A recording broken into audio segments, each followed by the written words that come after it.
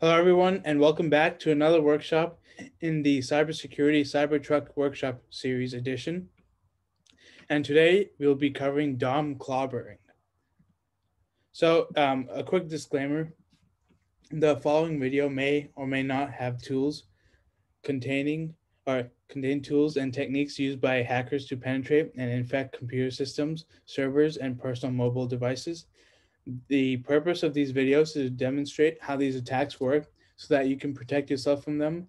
Also, to raise awareness of important cybersecurity issues in today's world.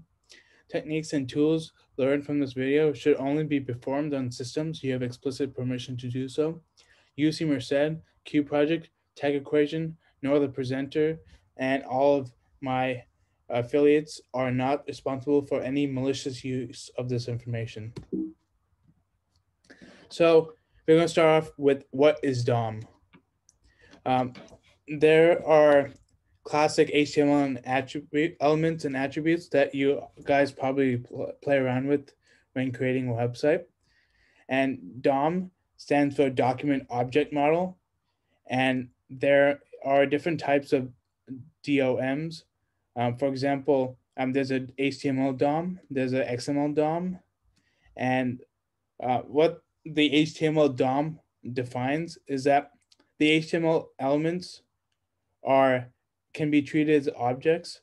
The DOM defines the properties of all these HTML elements, and it gives you methods to access all the HTML elements, as well as all the events for the HTML elements. For example, if you've been using JavaScript with HTML, you probably use something called document.getElement by ID or get elements by ID, stuff like that. So that's HTML DOM. It takes all your HTML code and translate it into objects. And why you would want to do this is because, for example, if you want to manipulate the HTML and create something like a dynamic HTML, for example, you want to add table elements when the user enters a input in a form. Here's a quick example. So a quick diagram. So you have this DOM over here on the left, and then you got the document, and then you got the root element, which is HTML, then element, different elements, and then within there is text. And so how you would refer to this in pseudocode would be document dot root element dot head dot title dot text, and you get my title. If you type this in, document.all is all the HTML elements, and then that's in an array, so you can call like the second element, or I think the third element in the array, and then you can do dot source. For example, this element that I was calling was a script source tag or a script tag, and it had a source attribute. So what document.all bracket 2 did was grab that script element and then dot source referred to that specific attribute, and it gave me back an HTML, or it gave me back a URL. Another popular one is document.cookie. So that just prints out all the cookies you have for your specific website. So now we're going to move on to DOM clobbering. So what is DOM clobbering? It's a technique used to inject HTML onto the client side. It's meant to manipulate the DOM in order to change the behavior of JavaScript code. For example, you can overwrite any JavaScript object that's inside the actual client, or that's actually inside the script tag. Now here's an example use case. For example, let's say we have this script right here.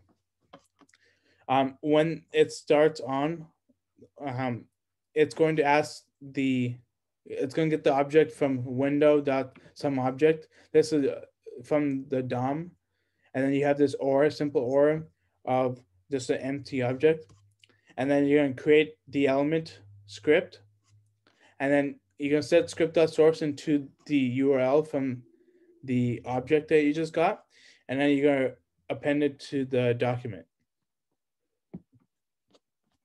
So in this case, what we would do is send or write this in the HTML. So have a anchor with ID equals some object, have another one, ID equals some object with the name URL, and then you can have it, you can send it a link for some malicious script that you would want to run. The multiple anchors, anchors, causes the DOM group to group them into a DOM collection. And that's why you're able to get an object from the window.sum object. We'll be trying this out a little bit later. So to avoid this, what many sites use is HTML filters. This is done on the client side. Everything here is done on the client side. For example, you could do DOM purify.sanitize. DOM purify.sanitize is pretty good, but however, there's some other filters that are implemented in production that are not very good. And that's why DOM clobbering still exists today. So how do we work with DOM? How do we DOM clobber with HTML filters? So clobbering the attributes property in the document enables you to bypass client-side filters. The filters would miss your script or your property if the property is clustered in a whitelisted DOM node. For example, the form tag is, or anything inside the form tag is often not filtered out because it's a special whitelisted DOM node. And so when you have, that's why you're able to put the input as ID attributes inside, plus the onClick would get executed. That's because for some basic HTML filters, how their logic works is they have a for loop that checks on elements.attributes.length. But since the attributes.length is undefined because of this input ID right here, the filter regards that onClick and just moves on. Because how do you go from one for loop from index 0 to attributes.length, which is undefined, 0 to undefined? You basically just skip that. And that's why we're able to clobber the DOM with basic HTML filters in place. Now I'm going to do a quick demo.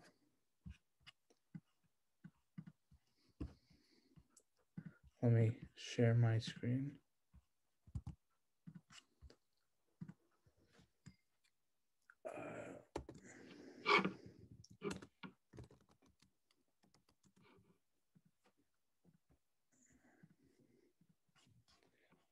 You guys can see this, right? Yeah.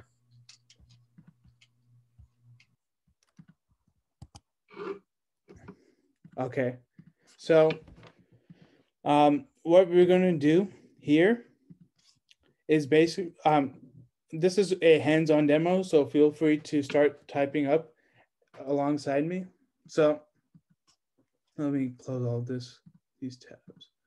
So what we're going to do, we're going to simulate the actual DOM clobbering in real time. So hoping you guys have all this typed out. I'm going to start. So let's start with the simple form. We're going to take out this action and we're going to set the ID equals X. All right, let's start with the script tag. So we know what we have to build in the HTML. So we have the script. We just want to alert x.y.z dot value. Now inside here, we want to put output. Let's define. Let's use a HTML element called output. We'll set the ID equal to y.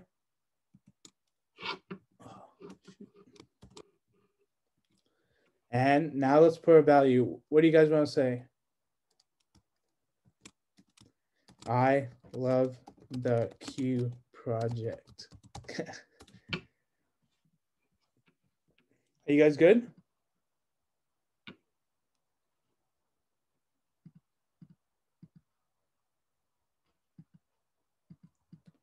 Yeah, you guys are following along?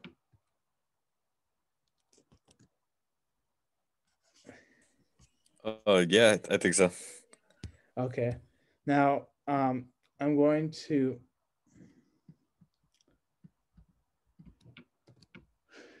share my entire screen now so I can show you on the desktop. So I'm using WebStorm, but if you guys can use is just copy and paste the path, full path onto your browser, but I'm going to use the built-in browser right here. And as you can see that it alerts I love the Q project because of DOM clobbering. Now let's do another one. Let's do, let me go back to my WebStorm. Now let's say if you want to alert, or if you do a simple XYZ. And now we have the form, but instead we're going to use the input tag.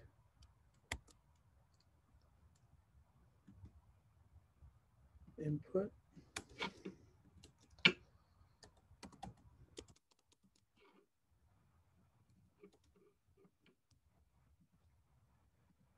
We can use set the name of the form to y. So x.y is a form, and then we call on to the input value, which is z.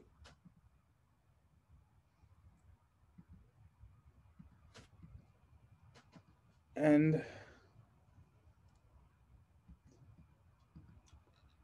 let's see this.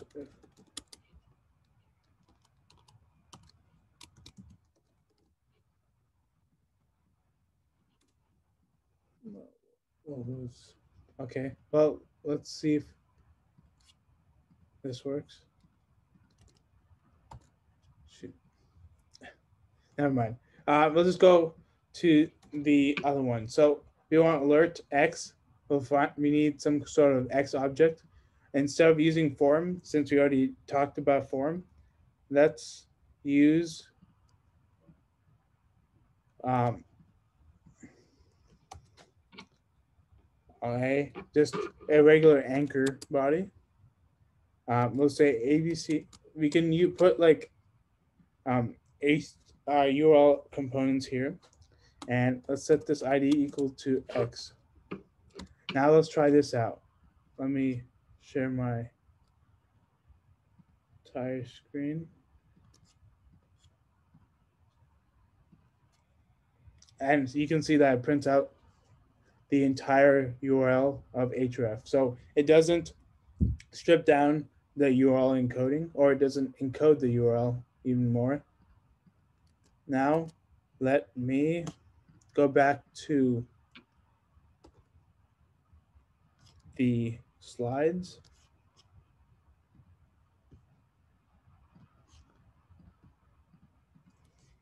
So that was our first demo. How do you defend yourself against these attacks? So first, you basically want to do a couple of things. You want to check the attributes of the object to make sure that they are what they are, or what they're supposed to be, instead of HTML elements. You want to avoid the use of the logical OR operator in JS in conjunction with any global variables. And you also want to use DOM purify.sanitize input.value. So let's demo this too. So let me pull that up.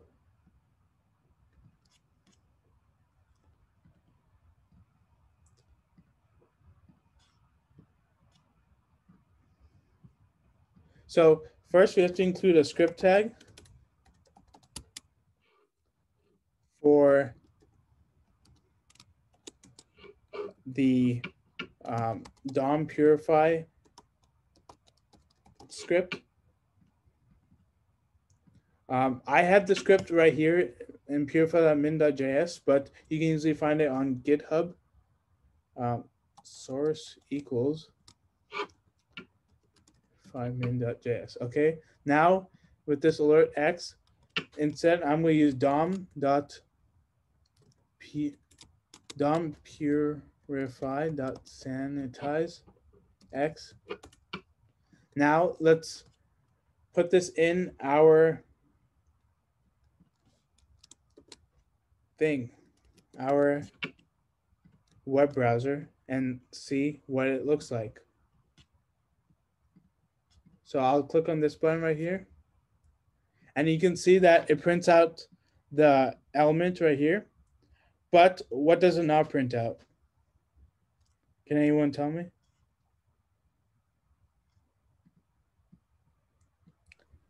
What did DOM? href. What?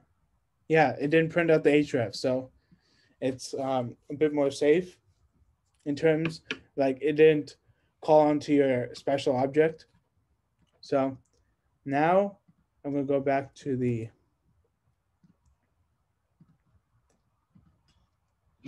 over here. This is my works cited, and I hope you guys had a good time.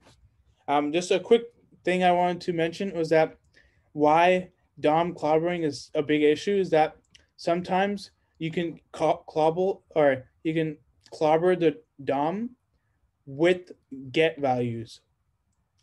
Like, for example, let me actually share a CTF I had, or a portion of the CTF I had. So you see here, this is basic PHP. They have a variable in the a parameter variable in the URL called theme. And so the objective, or one thing we were able to do is that because of the poorly implemented logic here, we can set the website to website.com/theme equals, instead of doing dark or light, what we can do is actually type in something like this, where if we put theme right here, it would just substitute this. We could have script tags here. You can also have a ID equals this. So basically, we were able to inject the DOM, or inject HTML using DOM clobbering for this particular solution. So let's say for a real website, there was some, I don't know, maybe username or password, or even document.cookie. What you could do is, in the email, when you send a malicious email, in that link, when they click on it, it would be able to use DOM clobbering to take your cookie and send it to the attacker, or take the username, password, wherever the user inputs, and send it off to like wherever, because you're able to capture that input because of HTML clobbering. And that would happen. That would happen just by them clicking the link. Yeah, there would have to be a vulnerability though of DOM clobbering when parsing the query values. Oh, okay. Of course, that's just with get links, get posts, or get HTTP requests. But if you have a button on a website, you can make any kind of request, like post request or anything like that, and that just opens the world, or opens everything to even more vulnerabilities that can be exploited. So I want to thank you guys for coming to my workshop. Let me know if you have any questions.